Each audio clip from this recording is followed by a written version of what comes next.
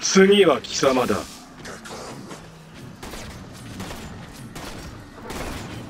無駄だ。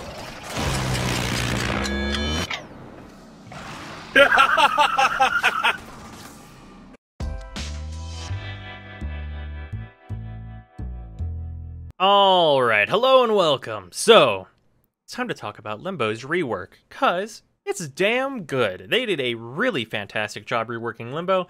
He kind of actually fulfills kind of what he's supposed to be, which is a master of the Rift, as opposed to playing hide and seek in the Rift, as he used to.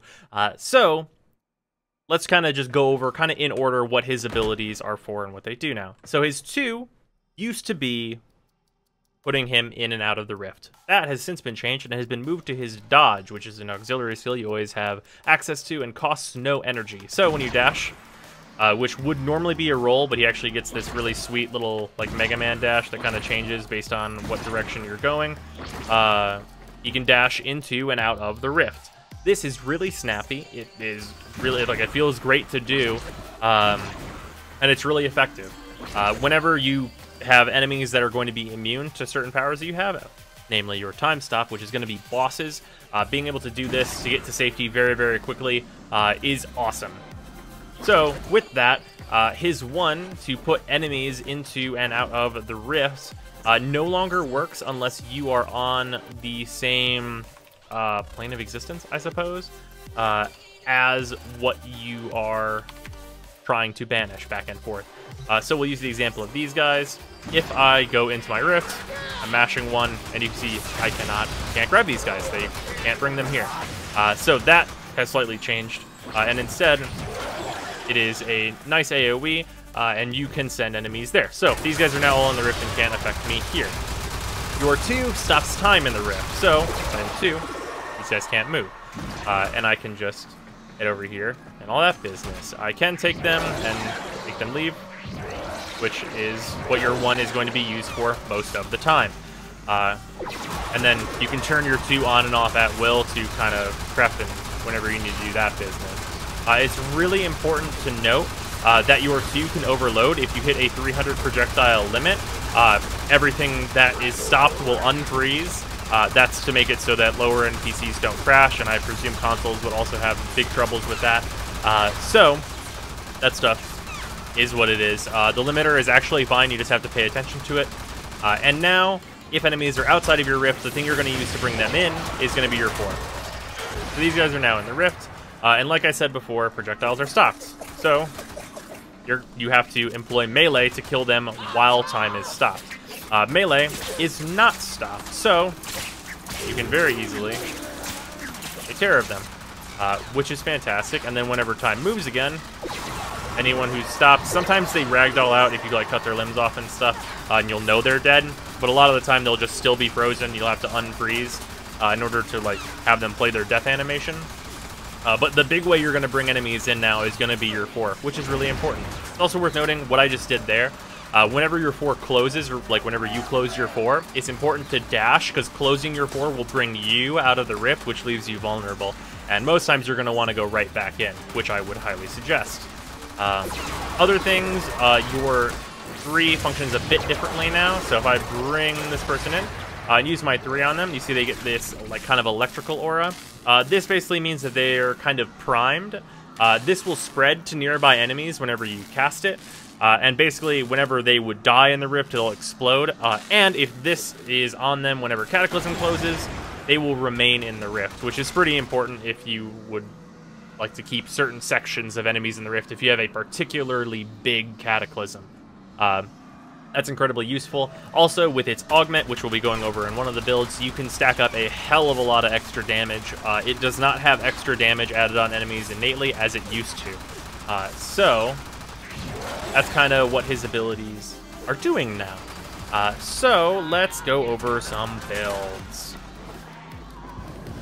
He has become significantly more complicated and kind of less complicated at the same time, and I really appreciate it. So this first build here is just called Full Stop. This is just for keeping time stopped, having full control over your Cataclysm, and making sure you absolutely always have energy to stop time and do what you need to do. This is probably overkill in terms of efficiency and all that, but anyone can use this. It's very, very accessible. It's very easy to do. It's super simple. This is going to be just like really good for just general mission running, and whenever your weapons are plenty to kill whatever you're fighting, which is probably going to be most of the time. Really good just general use if your weapons are up to the task of killing whatever you're fighting. Killer Rift, on the other hand, this is for heavy damage.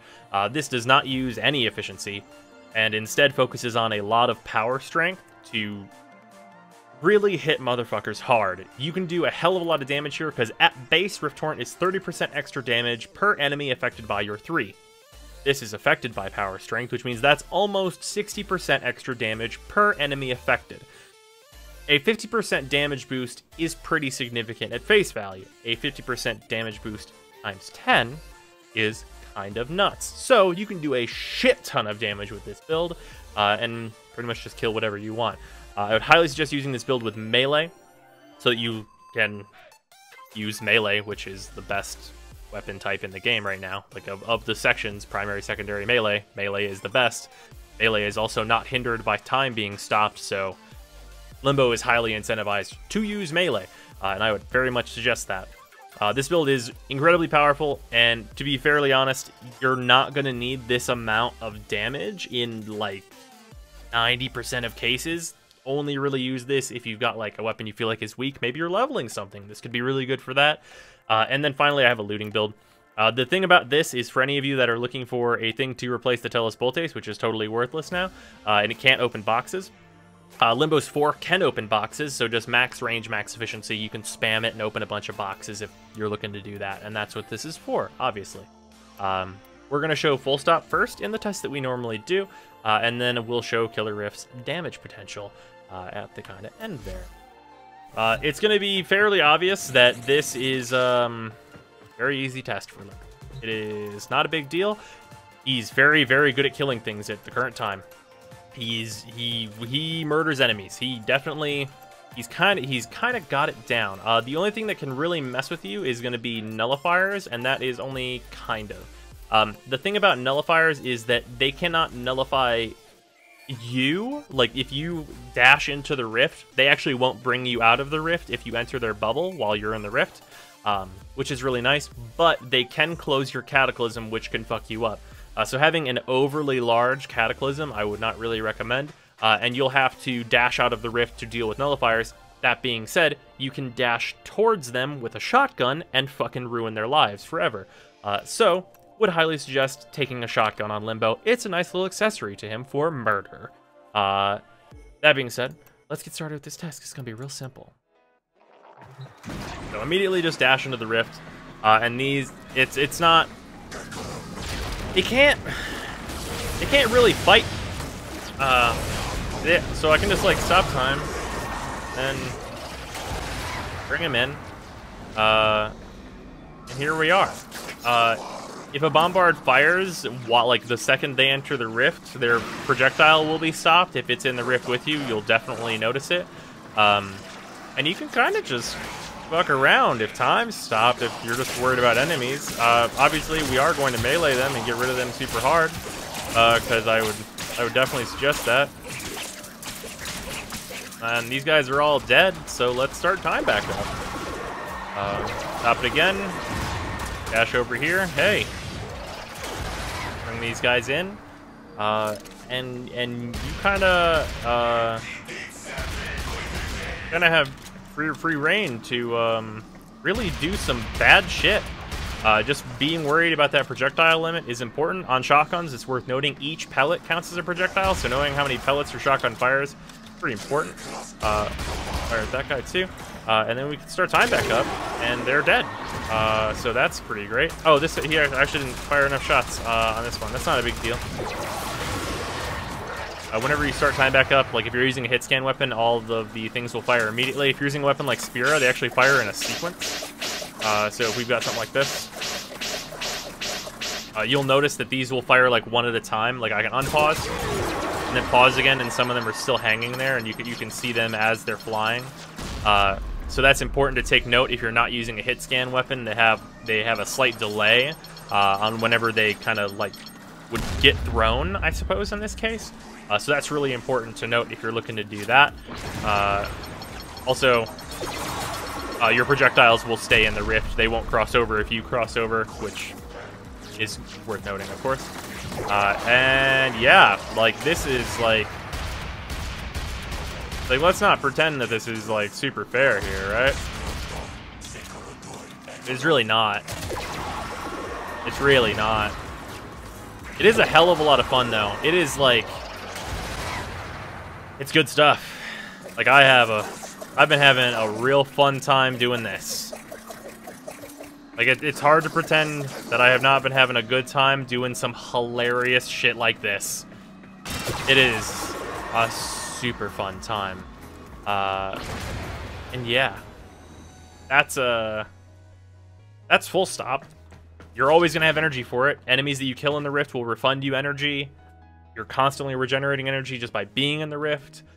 You can use Zenric in conjunction with any of your powers, so you can have that extra energy regeneration on top of it. It's incredibly powerful.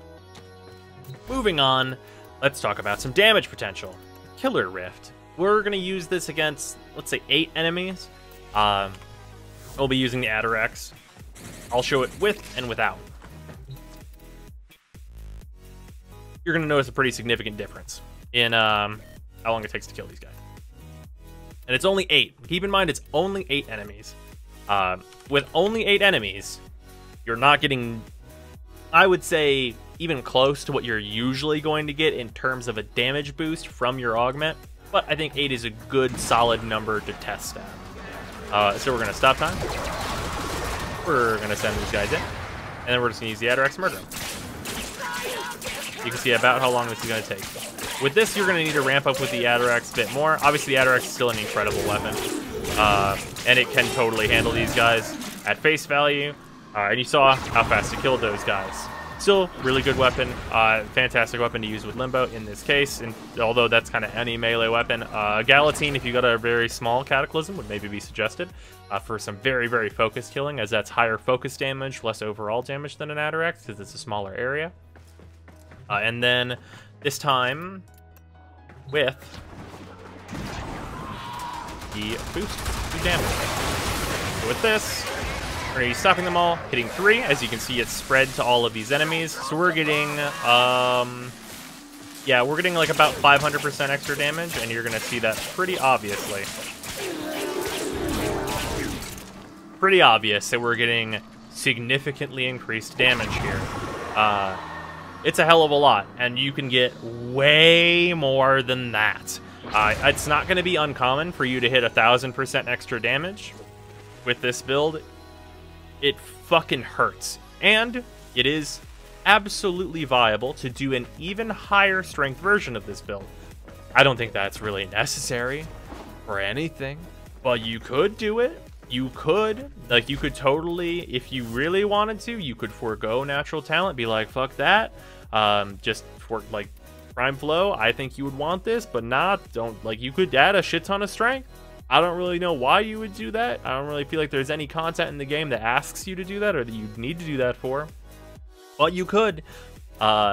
It's incredibly powerful. It's one thing I would suggest, though, is to use Energy Siphon on this and Zenric, because it is going to be very, very energy hungry to do that a lot, especially if you're using Blind Rage. But yeah, it does a hell of a lot of damage, and it's real good at it. Would very much suggest melee in either of these builds with Limbo, although obviously projectile weapons are super fun with this. And yeah, that's kind of Limbo right now. He is really fun. Let's go over the couple bad things, though. So, unfortunate things, you cannot hack while in the Rift, which means you're going to have to be vulnerable to do any kind of hacking. I really wish that whenever you brought panels into your Rift, you could hack them, because that would allow Limbo to actually hack things. As it stands right now, he can't do hacking. Also, worth noting for raids and stuff, those of you that are doing that, he cannot stand on buttons while in the Rift. Even if he brings the button into the Rift, he cannot stand on it, which is really unfortunate. But it very much hinders him in doing any content where you need to hack or where you need to stand on buttons. And also, as we said earlier, he cannot time stop bosses, so you kind of have to employ a different strategy. What I used in the bosses I fought was just to dash into the rift, wait for an opening, dash out of the rift, and then blast them, and then dash back into the rifts for safety.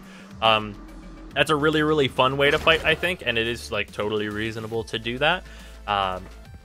Or alternatively, if there's like a bunch of ads or something that you don't want to have to deal with, there's just a bunch of like baby enemies that like might kill you, you could totally just bring bosses and stuff into the rift with your 4 and your 1 and all that. They just won't be affected by the time stop, so that's really important to note.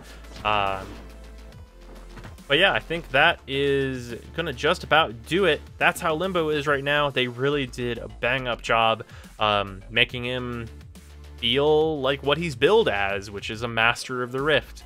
And I would very, very easily set him at A rank now, which is a big comeuppance from where he was before. So I hope you guys enjoyed this video. I'll see you tomorrow.